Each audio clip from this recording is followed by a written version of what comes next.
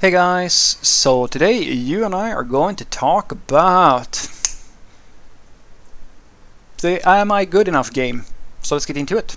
So the question in question was, hi Frederick, I just got another job offer with a higher salary. During my second interview I got more information about the company, and it seems to me like you have one or maybe two devs who are working in one big project. This makes me kind of nervous because I don't know if I can pull my own weight in a large scale project. They saw my project and other websites that I have built, and we talked about things that I'm learning outside of work, like TypeScript, clean code and test-driven development. What are your thoughts about my situation? Do you think that I'm more experienced? Do you think that they think that I am more experienced than I am? By the way, I didn't lie about my experience. I was upfront and honest about my passion and willingness to grow as a developer. Dude, why aren't you sending me an email or just like, yeah, I can probably get you a job, like, because you're basically saying all the right things. Had you come to me with this sort of like, if you could communicate what you just communicated to me, and assuming of course you pass all the tests and stuff like that, I would hire you, and my manager would hire you, and my coworkers who do the other parts of the hiring process, they would also hire you. So the thing that I'm trying to tell you here, my friend, is that don't play this game with yourself. And I know that's easy for me to say, and I'm only really saying it while in the back of my head thinking that, God damn, I remember how this felt. And I still fall into this trap sometimes myself. And that is to play the Am I Good Enough game. And you don't want to play this game, my friend, because you always lose. You can never win it. Because either you feel bad because you think you're shit, or you overestimate yourself and you become an arrogant prick and you make a fool out of yourself, especially when you talk as if you're like this super genius software developer with more arrogance than I've ever seen in anybody, and then I look at your code and you can basically not produce anything above a hello world application. I have never understood how we get to that point, but some people get to that point. So it's a game that cannot be won. And what I would like to, I'm just going to give you my thoughts on what I think that you should do here, and you can take it with a pinch of salt and so forth. This is just something that I think it has been very helpful to me, at the very least. Let's call it that. So what matters is that based on your current skills, they have decided, these people that you're hiring and getting hired to work with, they have decided to give you a chance. That's all they have said. They will give you a chance, and now the only thing that matters is, do you want that chance?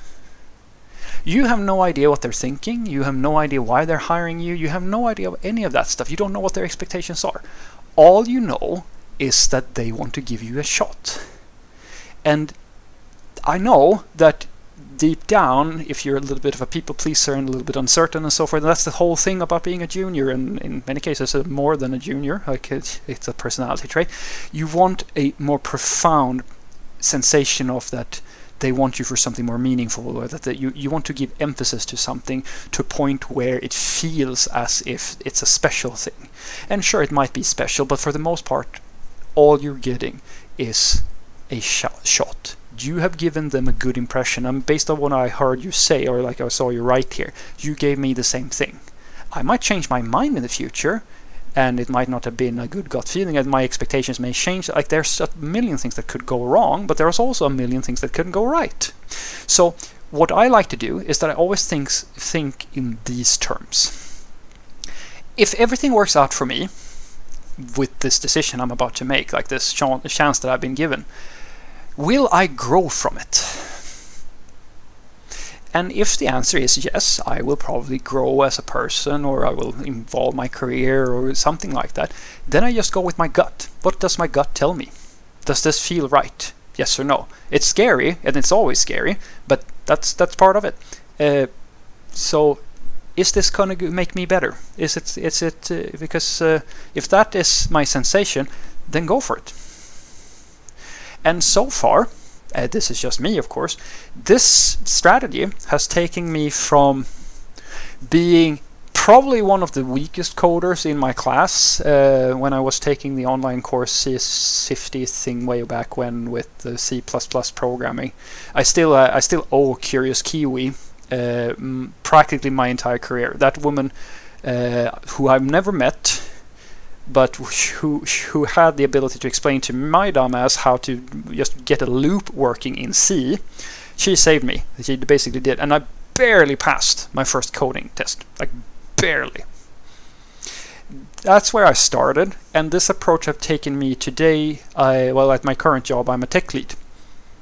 So now I'm very sorry for all my team members that you have to answer to me, or like that you have to work with me, under me, whatever you want to call it. We're just, I don't like to think in those terms, like I'm just some dude who can give you some thought and you're the talents. But that's where I am today, based on this exact approach. And the thing that I like to say is that you should always trust your gut and accept that the fear and uncertainty, that's the cost that you pay for trying to become more than you are. So, what I want you to take away from this is that don't play the am I good enough game. If someone offers you a position or a opportunity or something like that, always just think in these terms. Will this make me better if I try, if everything goes sort of okay? And then just listen to your gut. Because you don't know why they're giving you this shot. You have no way of knowing. It could be everything from that they liked your smile to that you're actually a lot better than you actually think that you are.